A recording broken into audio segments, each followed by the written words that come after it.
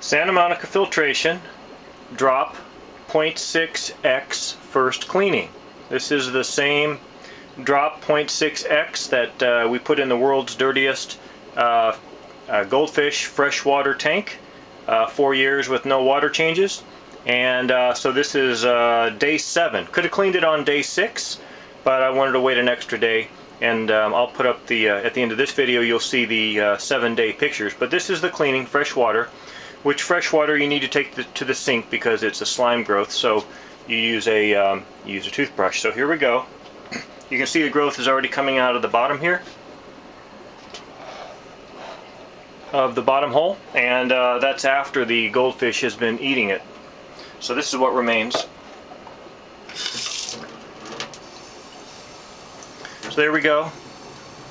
Okay, so just like in the still pictures, cleaning is pretty straightforward.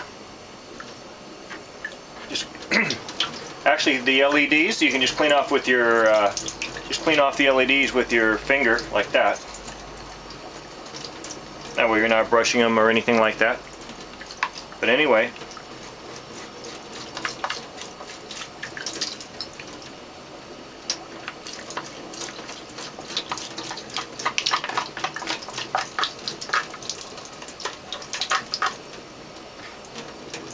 if you have another type of brush that goes down instead of sideways, you could use that. It might be a little easier.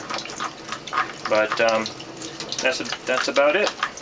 The bubbler was working fine.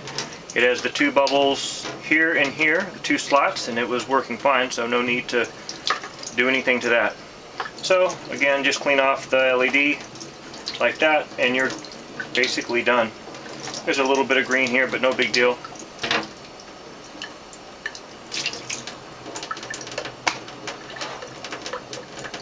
And there you have the first cleaning video of the Santa Monica Filtration Drop.6x.